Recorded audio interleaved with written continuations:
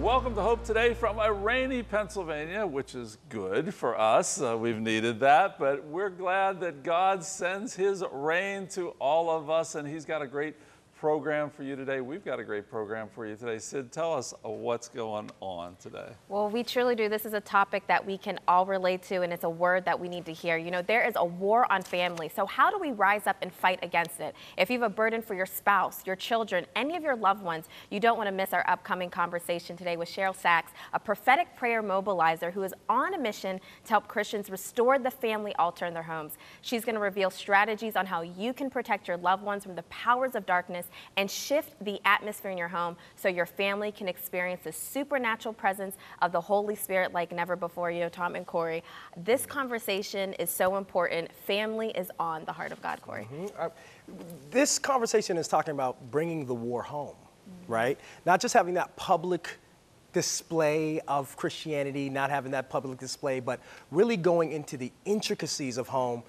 Because we just talking a little bit, there is a lack of intimacy with God inside the home, and most people just dedicate that relationship to God to their church. I mean, that's something that we were talking about a little bit. What do you think, so Tom? much, church is so important, but so much more to have that life lived in the home. By the way, speaking of in the home, it is my 43rd anniversary today for Jean and I. And I'll tell you what, I dug deep and I found some pictures. I want to show you some pictures. So here's Jean and I leaving the church right there, okay? See that? That's Jean and I leaving the church. That is not you. Yeah, that's us. It's a classy affair. We were, you know, Jean was, we even had the police come out, you know? And then the next one is that's us at the reception, you know, right there, right after we said live long and prosper to one another, you know? But then a few years later, this was us, you know? We talk about protecting the family, you know? This is after you have kids. This is what happens to you. No, let me show you the real one. So there we are, really coming down the aisle 43 years ago. It's been wonderful. I know Gina's watching right now. Hun, it's been a great ride, 43 years and 3 kids and now 3 grandkids. And it's, you know, it's been a blessing. Happy anniversary. Yeah, Thank you. Happy anniversary. 43 years. Yeah, 43 years, it's really important. And, you know, that's why we're so excited about this conversation today, because we know that there are marriages, there's families, there's so many that are under attack. And so here at Hope Today, we love to equip you with conversations, with insight, with biblical understanding so that you can experience all that God has called to be for your family. And our guest today, Cheryl Sacks, has the heart to see families healed, restored, and empowered by the Holy Spirit to bring revival to their homes and nation. Cheryl is a national conference speaker, an author, and prayer mobilizer whose ministry has impacted tens of thousands of people and families by helping them go deeper into prayer. In her new book, Fire of the Family Altar, she provides insight on how you can experience the supernatural power of God right in your home. Cheryl, we are so glad to have you with us today. I am so honored to be with you today and excited about this important topic we're going to be talking about. You know, Cheryl, we are so happy to have you with us. And so as we dive in, can you just share the revelation that God gave you about the connection with family and prayer? Well, this was an amazing moment in my life, which I will never forget. I was speaking in a conference in my church, a very large church, on revival and the Holy Spirit. But the entire weekend, no one had mentioned that family and revival are connected in any way. I didn't talk about it, neither did any other speaker. I mention that only because I want you to know that the words that I heard had to be from the Lord. It was nothing I had heard during the weekend. So I'm standing on the platform at the end of the conference. I'm getting ready to lead the congregation in prayer for revival to come to America. And as I'm standing at the edge of the platform, I hear these words: revival will come to America when the family altar is restored. Well, this was in the 1990s, and I thought, even then, well, Lord, our nation has so many problems. How could something just as simple as families worshiping and praying together transform a nation? I just hope you're not going to ask me to say that publicly. And then a young man on the front row in the sanctuary got up, came to the microphone, and began to pray the exact words I had just heard. Lord, restore the family altar in homes across America. And at that moment, I saw the entire nation covered in darkness. And as I looked deeply, I began to see homes light up across the nation in clusters and one right after another, as families were praying and worshiping inside until the entire nation was ablaze with the presence and power of God. It was awesome and profound. What an incredible vision and confirmation of the prophetic word you received that the young man said at that conference. And so Cheryl, can you tell us, because some people might say, what is a family altar? And then also share how you have seen that concept, that idea in your own life. Well, when we talk about a family altar, we are not talking about the Old Testament concept when the patriarchs of old built altars out of wood or stone. In fact, today, when we talk about an altar, it's a meeting place with God, any place we meet with God. And the altar is, first of all, our heart.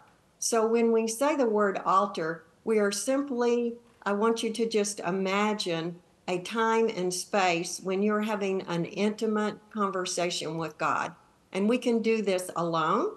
We can do this with our spouse, with our family members, or with the family of God.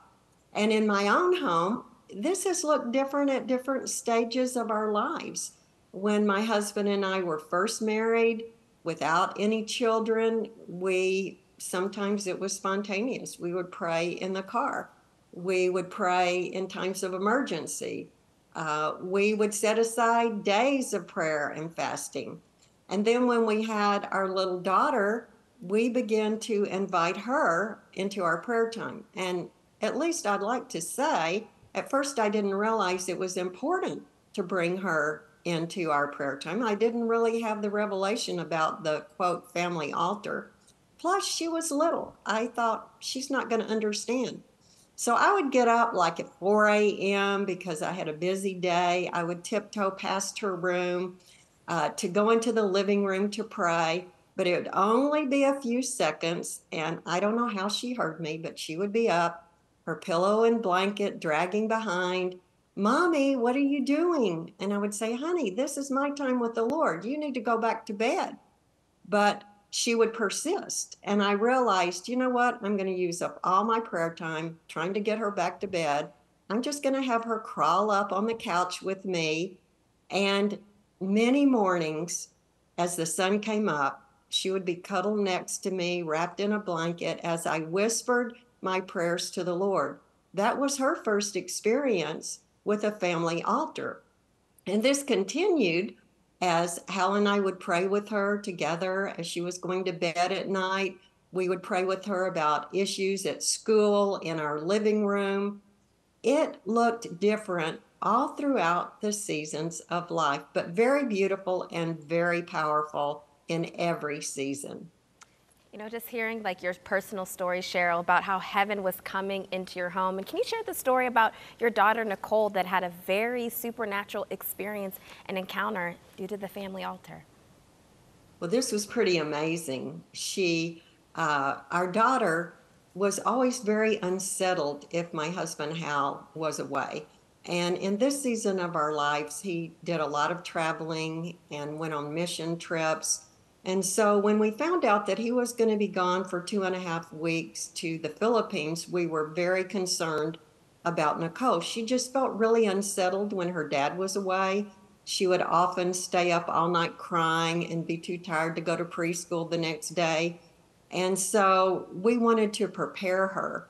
The night before Hal was going to leave, we gathered and knelt beside her bed, and we explained to her that there was nothing to be afraid about. Hal prayed over her, and we prayed Psalm 91 over her, that the Lord would give his angels charge over her to keep her and protect her. And the next morning, Hal left early on a flight, and Nicole got up a couple of hours later, and she said, Mommy, something happened to me last night. And I said, well, what, honey? She said, the angels came. And I'm thinking, well, what do you mean the angels came? And she said, the angels came to my room last night. And I'm still kind of thinking, is this childish imagination or what is this? So I asked her for details. Well, so honey, what happened? She said, well, the angels came and they stood in a circle around my bed and they were singing. It was the most beautiful singing I've ever heard. And I went, wow, I don't think a little child would know to make that up. And I said, well, what did they look like? She said, some were tall and their heads touched the ceiling, and some were little like me, and some had on gold sandals, and some had on gold belts, and they were the whitest white I'd ever seen.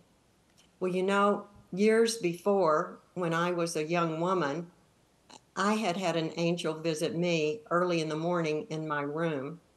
The light was so bright that I could not open my eyes. And when my eyes did open, I saw the wings of this angelic being. And all I can tell you is they were the whitest white I had ever seen. A white that earth does not have, a heavenly white.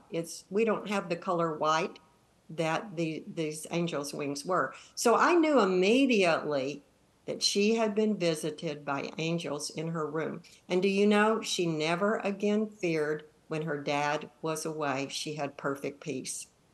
Wow, what an incredible story of how your daughter Nicole just encountered the supernatural presence of God. And Cheryl, as someone's watching right now, that they're like, you know what, I desire for my children, my grandchildren, my husband, my family to have this family altar, to have the presence of God fill my home and fill my space. So what are some practical things that somebody can do today? What are some ways that they can establish a family altar in their home? Well, first of all, your family, I realize those of you who are watching today, your families look different. You may not even be married yet, or maybe you've been married and you're no longer married. You're divorced or spouse passed on to be with the Lord. Your family may look like you might be empty nesters and your children are grown up, or you may have little ones, or maybe even a brand new baby. So it all depends on what your family looks like and what is age appropriate. But I will say that if you will set aside a particular time to pray with your family and invite the presence of the Lord into your home, you will see a change in the spiritual atmosphere. Now, what you do during that time can look very different. I know Corey was saying he plays the piano. Well, if you play an instrument, invite your family into that experience. But you don't have to play an instrument. You can turn on worship music from the internet. You can just sing together, even if you think your voice is not great. And then I know one woman. This is pretty cool. Her kids were all grown up, and she was cleaning house one day, and the Lord said to her, Teresa, I want you to build a family altar. And she thought, well, I don't even think I know what a family altar is, but I think it means praying and worshiping together with my family. But she said to the Lord, my kids are all grown up, so how can I do this? Give me a plan. So the Lord said, call your two sons and their wives, invite them to come to your home every Tuesday night, ask everyone if they'd be willing to fast during the day, and on Tuesday night, cook a beautiful meal. Everyone would have dinner together and then pray together. So she called and asked them, and they said yes, and they began to come on Tuesday nights and bring their kids and have dinner, gather afterwards to worship and pray. And get this, she led the prayer time with this question: what do you want God to do for you this week? And everyone began to share what they needed God to do for them that week. And her daughter-in-law was a physician, a woman's physician, and she said, I want to see miracles in my practice. Within 3 weeks, she began to see tumors disappear in her patients, women and their daughters that were deeply depressed just delivered, all kinds of beautiful miraculous things happening in her practice. And do you know what? The family began to so look forward to every Tuesday night. They couldn't wait to hear what God had done that week. Very simple, but that's just one strategy that you could put into your family.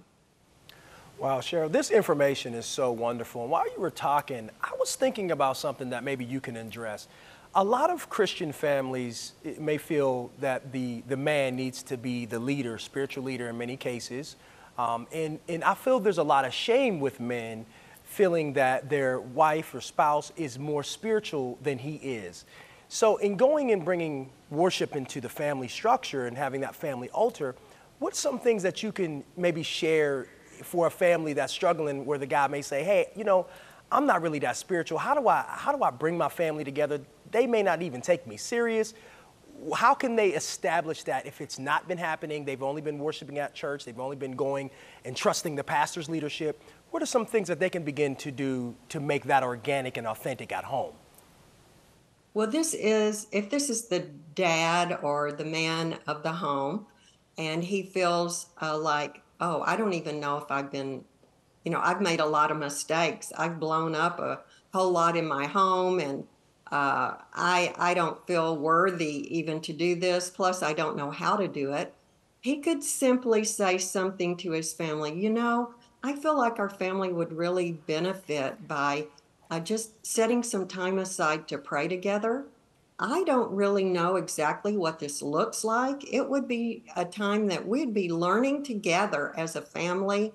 What do you think about this? And then you can pass the leadership around of the actual prayer time. Maybe the wife would lead the prayer time one time. Even the kids can lead. They can participate and say, this is how I would like it to look next Tuesday night or Saturday morning or whatever. Get everyone involved, and the man doesn't always have to be the one leading the prayer time. And in fact, say you're a wife and your husband has not stepped up to the plate to initiate this. She could say, I've been praying. I feel like the Lord would love if our family would have some time together with him weekly. How do you feel about this? It doesn't have to be a long time. How would you feel? Can we just attempt this and see what the response is? Now, it could be great. Everyone says, okay, but the teenagers might say, oh, I don't want to do this, or they might do one time and then say, I'm busy. You might have some real resistance from your spouse or your children or whatever. I want to say, even if you're the only one praying, set aside an intentional time of a family altar and pray for your family, and then get their prayer request. Say, I'm praying, I'm having a family altar every morning, whenever. I'd like to know what you need prayer for. It gets things rolling. You are initiating what you want to see the family. And soon, I'm believing that someone will want to join you, one of your children, your spouse. And for a wife, I want to also say, maybe the way to get started is you're having a hard time, you're sick or whatever. Just say, honey, could you just pray for me right now? I'm really struggling. And that way you're not exactly putting someone on the spot. You're just in your natural daily life beginning to incorporate that time of prayer together. That's so powerful, Cheryl, just like the insight of just taking it step by step and being intentional about prayer. And so can you just take a moment, Cheryl, and just pray for our viewers that they would establish family altars in their home, so we will just see a move of God just sweep through the nation, because I love that you say, as the family goes, so does the nation. So can you take a moment to pray? I certainly will. And I want to say one more thing to all of our viewers today.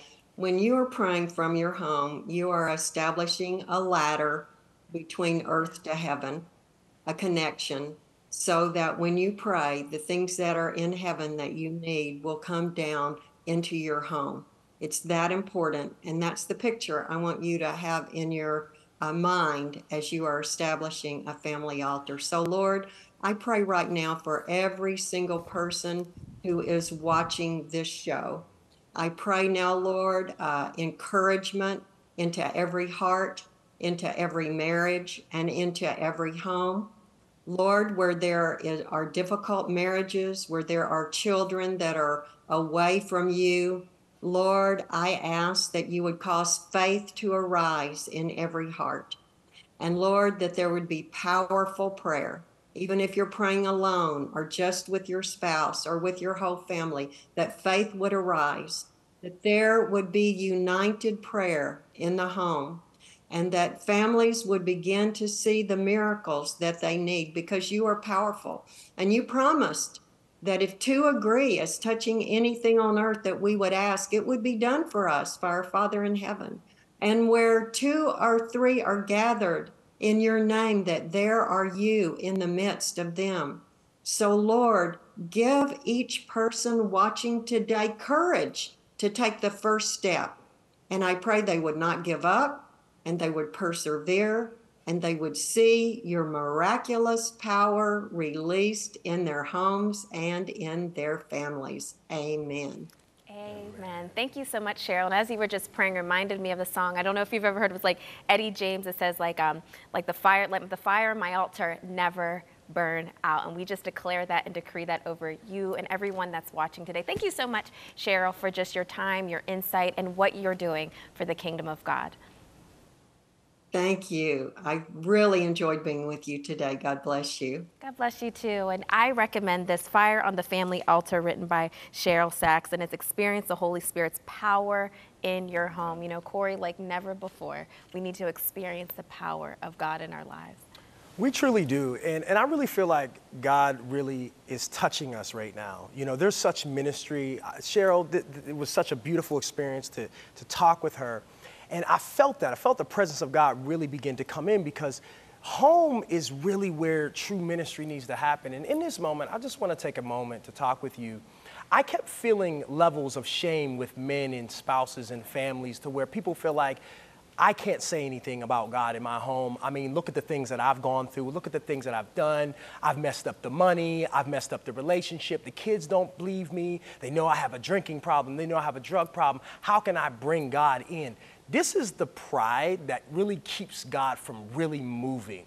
One thing about Jesus is not just the fact that he died for our sins, but he also died for the fact that we cannot do this by ourselves. Let me tell you something. I was in ministry for a long time, and there was one key component about it that I got wrong. I kept thinking that I had to pay God back for what he's done. How can you possibly pay back for salvation? I started feeling the guilt of receiving his love. And many times, if I wasn't doing things for God, if I wasn't serving him the way that I thought was conducive, I felt like, God, I'm not doing enough for you. So I had this very transactional relationship with God, basically saying, God, am I doing enough? Have I earned it? Such wrong teaching, such wrong understanding. And I had to really understand that he is our Father. And when I really became a father, it began to become much more clear to me. Can you imagine, if you have children, can you imagine that your child does something that you don't like and they make you upset? And so you tell them, because of you done this, I'm not going to feed you. So the child is hungry and the child is starving. He's saying, I don't want to ask daddy for any food because I've been wrong. For every parent that hears that, I'm sure that breaks your heart to say, I would never not give to my child even if they did something wrong. Understanding that God is our Father, that love is unconditional in a very conditional world. And that's the thing we really struggle with, is the unconditional love of God that is so continual. But it doesn't just stop there.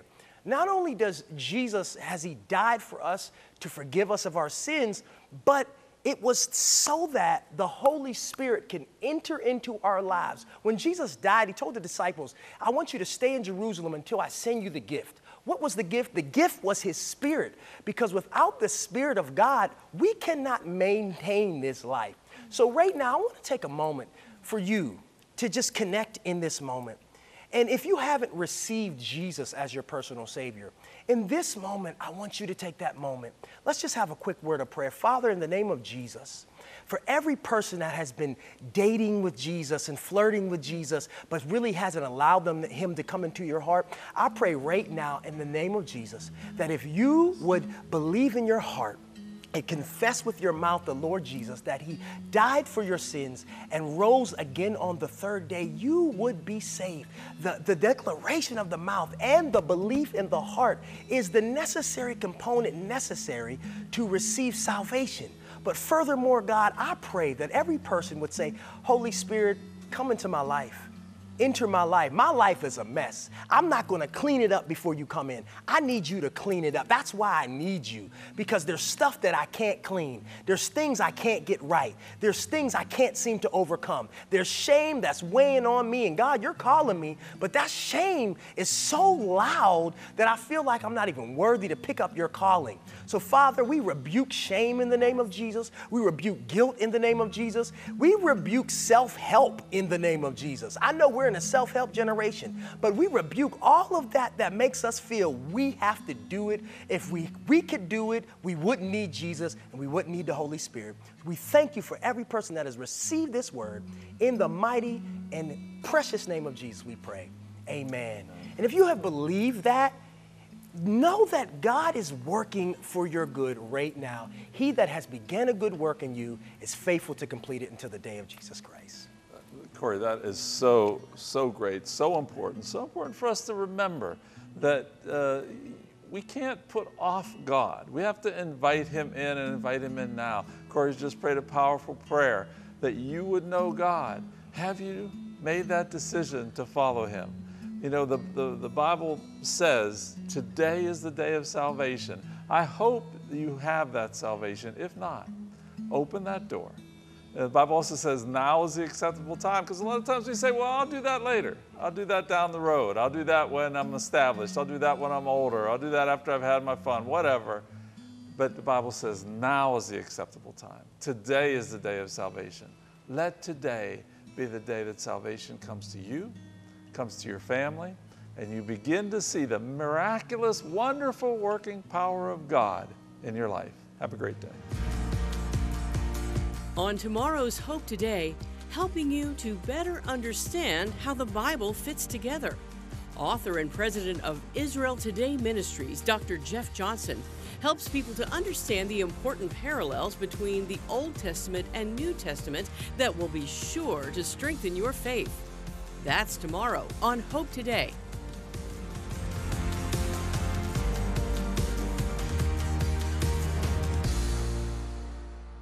Cornerstone Television wishes to thank all our faithful viewers whose consistent prayers and financial support have made this program possible.